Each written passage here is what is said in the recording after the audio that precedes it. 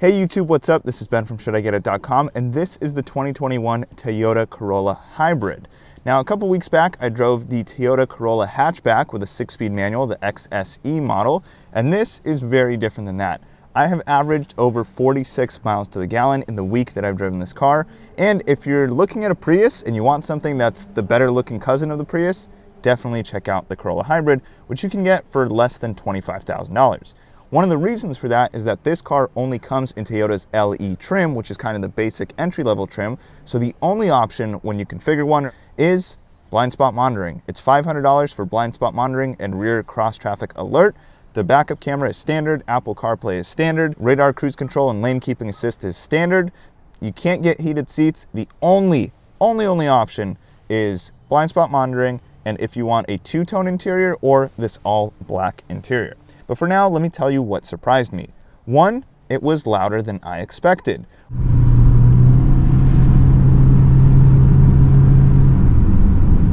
When you get on it, when it's not in the electric vehicle mode, which there's a button for, it actually gets pretty loud because the gas engine only puts out 121 horsepower and 105 pound-feet of torque. So this car can actually get pretty loud when you're trying to speed up, but when you're coasting or cruising or in traffic, the car is very, very quiet, as you'd expect. Secondly, the rear legroom. I am 5'8". I'm sitting comfortably in the seat right now. I could sit behind myself with no problem. There's actually a decent amount of knee room for myself. And there's also a very low transmission tunnel in the rear, so you can actually fit 3 adults pretty decently. I did find that the center armrest was a little bit strange because when you open it, it doesn't hold at all. It just flops straight down to the seat.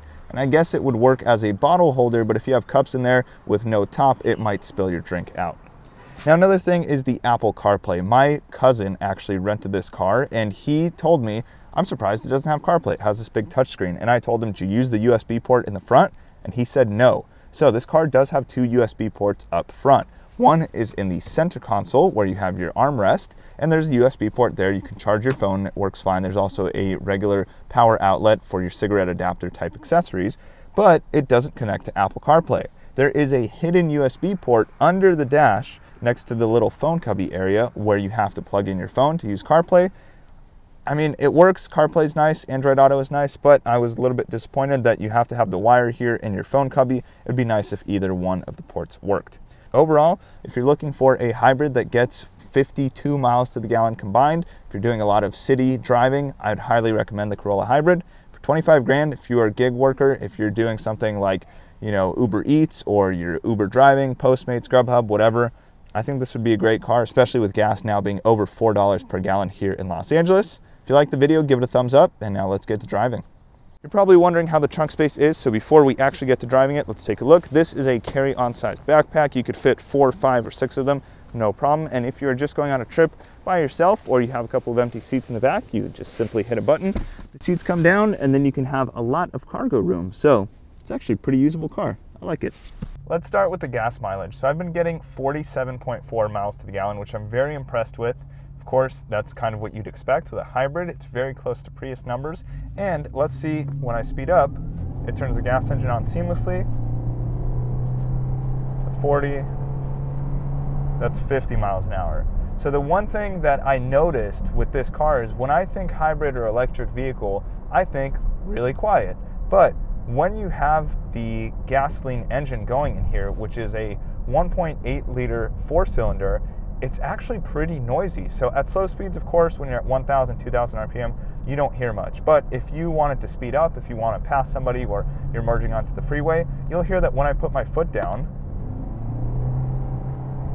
the car is actually pretty loud inside because that gas engine has to try really hard in order to get the car up to speed. Now, speaking of the gas engine, you can now see and hear that it is off. So if you look over here, it is at 0 RPMs. And if you look in the center screen, I've changed it so now we can see where the power is coming from. And it is the power actually coming into the battery through the regenerative braking and kind of coasting system. So you'll see that as I brake, it's going to continue giving power there. And then as I start going, you're going to see that center screen start showing that the battery will start to power the car as we're going at slow speed, and then the engine will turn on seamlessly. So in terms of the driving, it's very interesting because it can go full electric in the EV mode, and there's a button for that, but I'll show you guys in a moment. There's oftentimes not the possibility to use EV mode. So you'll see I speed up, 10 miles an hour, the gas engine kicked on. I'm going less than 20 miles an hour. If I hit the EV button, EV mode, unavailable, speed range exceeded. Okay, what if I slow down below 20? So we're doing 19, 17, okay, there we go. And then I accelerate just the slightest bit, and it deactivates the EV mode because it says I hit the accelerator too hard, and to get more power it needs to turn on the gas engine. So this EV mode button is kind of useless. And then there are actually different driving modes. So we're in Eco right now. Now we're in regular, so you can see that with kind of the blue lighting on the gauge cluster. And it feels just a little bit more powerful. I definitely feel it. And then there's power.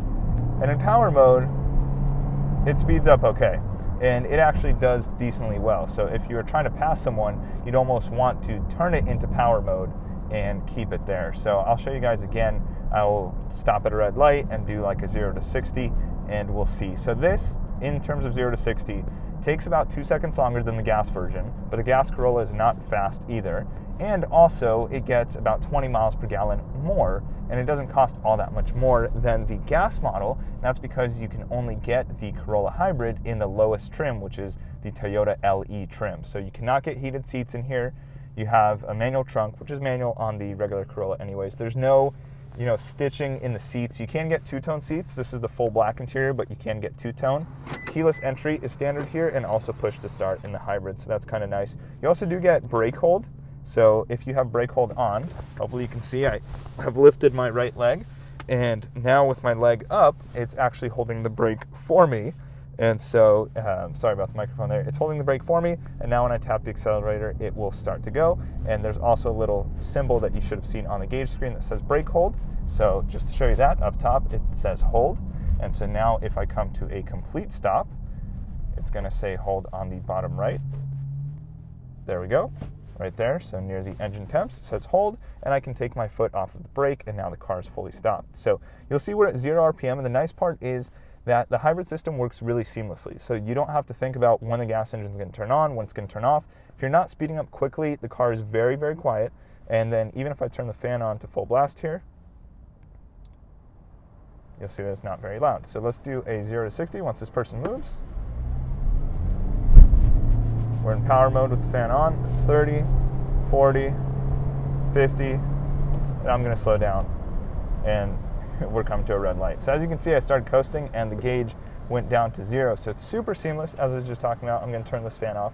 We do have single climate zone controls. So you just set your temperatures here on the left, and then your fan speed on the right.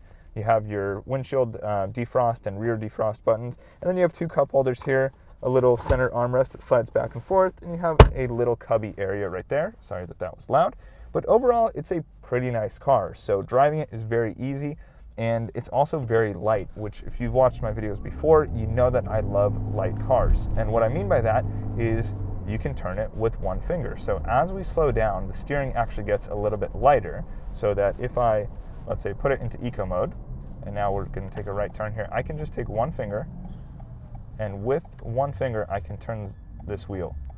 So we have a pedestrian who's crossing right now, but with just one finger, I can take the car and turn it through a really sharp turn. And then as we speed up, it's actually going to get heavier. So now if I push down with one finger, it's not going to move the car as far. So overall, I'm pretty pleased with the Corolla Hybrid as a city car. It actually gets better gas mileage in the city than it does on the freeway. So if you do a lot of city driving, this is a great option. So if you are a DoorDash driver or an Uber driver or Postmates, Grubhub, whatever, you use one of those services and you do deliveries for them, or Instacart, or TaskRabbit, whatever, this is actually a great car because you're going to get 50 plus miles to the gallon. And if you're on the freeway, you're still getting 40 plus, probably 45 plus miles. And as I mentioned, I drove it through the canyons in Malibu, and it was still getting 46.2 or 0.3 miles per gallon. So I'm pretty impressed with it overall. It does have Apple CarPlay. It has Android Auto as well. The sound system is decent. The one bummer kind of from driving the Corolla XSE hatchback before this is you cannot get heated seats in this car because the hybrid only allows you to get the LE trim. So you can't get the higher trim level with the hybrid. It's either gas and nicer interior, or not as nice of an interior and hybrid with 20 more miles to the gallon and 2 seconds slower 0 to 60.